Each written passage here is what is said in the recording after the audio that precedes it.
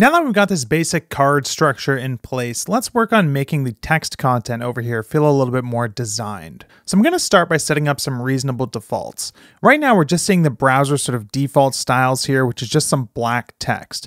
So when I want to add typography defaults to my projects, the way I do it is by adding classes to sort of the root element for the project. In a Vue CLI app, the place that I would do that is just at the very top level div in my app component. In a plain old HTML project, you might be adding this to the body tag or the HTML tag in your root HTML file. So let's add a class attribute here and talk through a couple reasonable defaults. So the first one that I like to add is anti-alias. And what this does is it tells the browser to use regular anti-aliasing instead of subpixel anti-aliasing. Now the details of this are a little bit beyond the scope of this lesson, but suffice to say that regular anti-aliasing looks a lot crisper on modern high DPI displays like Retina displays than subpixel anti-aliasing looks. The next thing I like to do is choose a reasonable default text color. So right now, again, it's black, but I like to use sort of a dark gray instead. I find it a little bit softer and a little less jarring on the eyes. So I'll usually go with something like text gray 900, which is almost black, but a little bit lighter, so it feels a little bit more natural. I think this is enough to get us started, so why don't we head back over to the card and start working on these individual pieces of text. So the first thing I want to look at is the title. Right now the title is sort of really just kind of blending in with all the other content. I think it's probably a good idea for this title to sort of stand out and really feel like the primary piece of content in this card. So there's a couple ways that we can do that.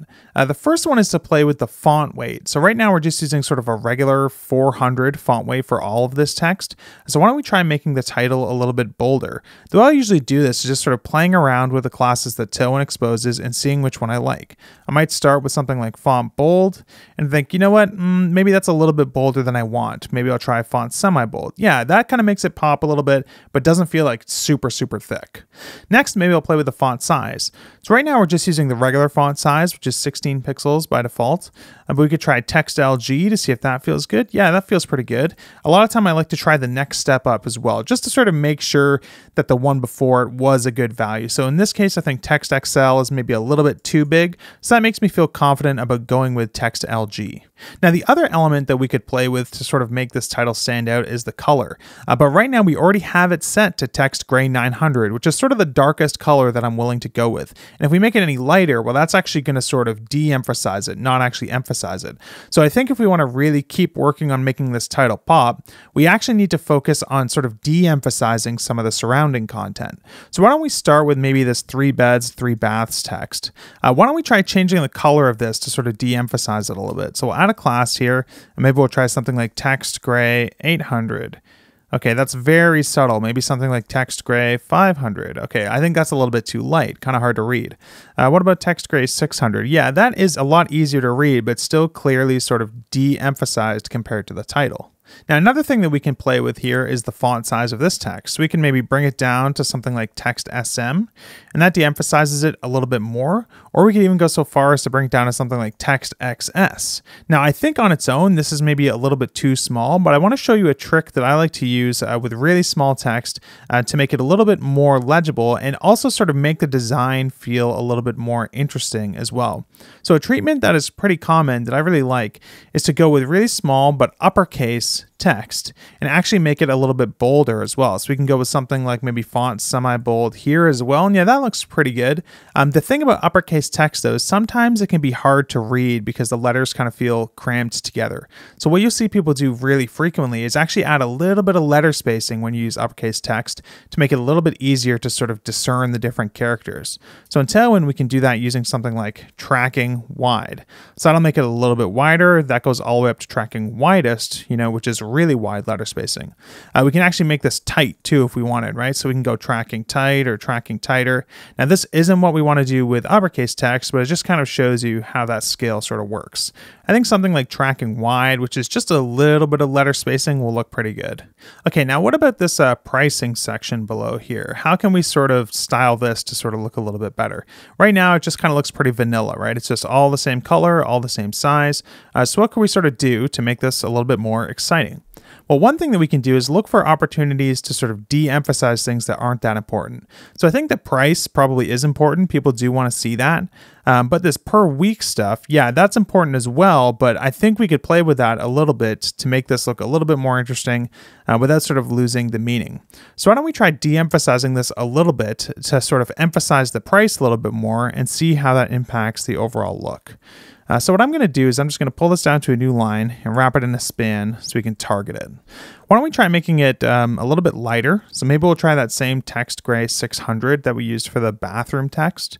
Yeah, that looks pretty good. And maybe we'll make it a little bit smaller even too. So we could go like text SM. Yeah, I think that kind of looks nice. Now, one thing I don't really love about what we have here is things kind of feel a little bit unbalanced. We have this sort of like big title, then like some small text, then like some normal text again. It kind of gives us sort of a weird feeling, a little bit of a weird flow.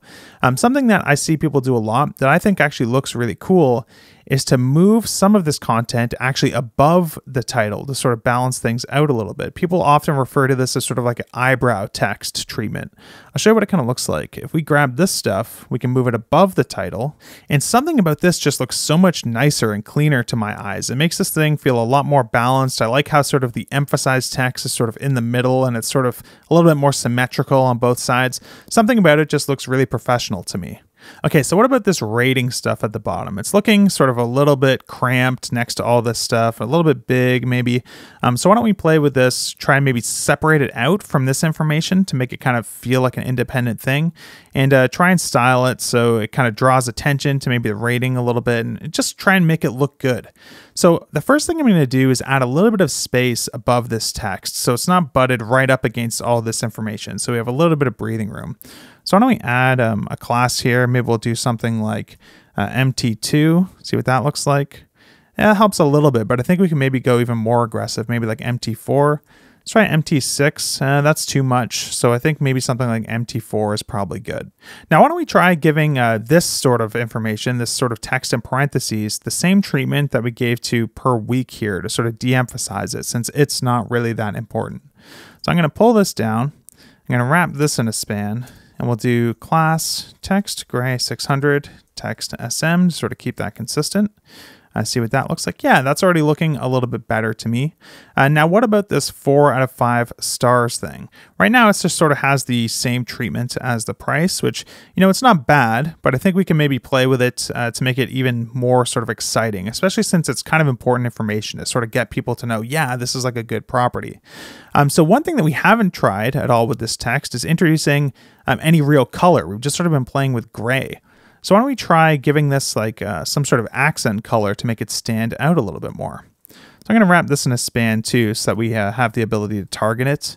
And why don't we try like a teal? Maybe we'll do like text teal 500. It's a little bit hard to read, a little bit light maybe. Maybe we'll try like text teal 600.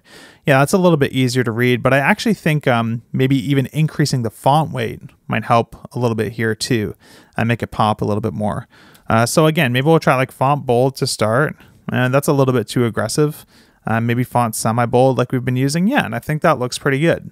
Now, the last thing that I think is worth addressing here is a common thing people forget to do when they're building components like this and sort of designing them is accounting for sort of awkward sample data. So right now, if we check out what we have here, we just have this like modern home in city center. It's like short text, so it doesn't wrap.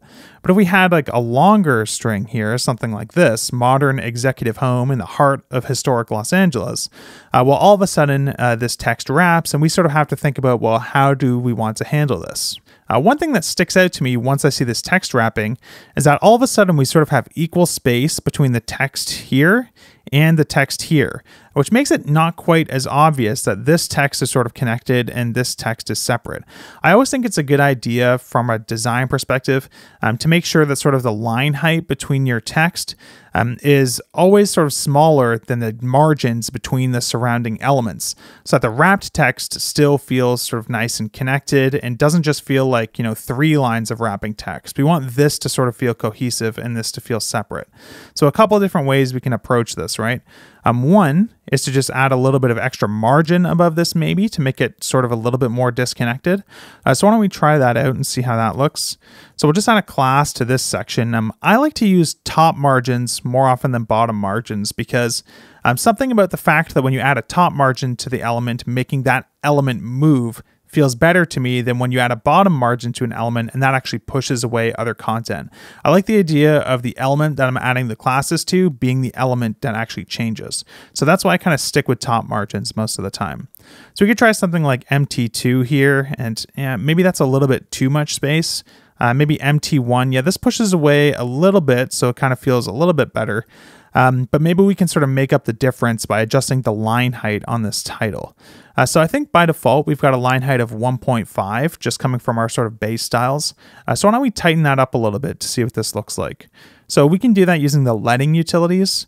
So why don't we try something like letting none to start, kind of the tightest one. And, of course, that's a little bit too tight to me. We could go with something like letting tight. That looks pretty reasonable. The other option, I think, is letting snug, which is not quite as tight. I actually think letting tight was probably the nicest looking one here. Now, something else to consider is that if you're going to have multiple of these cards on the same page, where the text is wrapping in some and not wrapping in the others, that can lead to the cards being different in height, which can make things just look kind of sloppy and messy. So another approach that you might want to consider that kind of deals with this wrapping problem in sort of a totally different way is just to truncate this text. Now you can do that in Tailwind using the truncate utility, which is just going to let us sort of overflow off to the right and replace the trailing text with ellipses.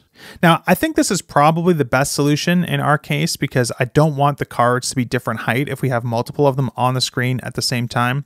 But I do think that the changes that we made to account for the word wrapping actually improved the design anyways. I think this is the letting we would want if we did want to let this text wrap. And I think that little bit of extra space we added above this pricing section kind of helps this stand out a little bit without having to make it big or bold or anything, so it's not competing too much with the title. So I'm pretty happy with how this turned out. But in the next lesson, why don't we see if there's a way that we can introduce maybe some iconography to make this star rating look even more interesting than it does now.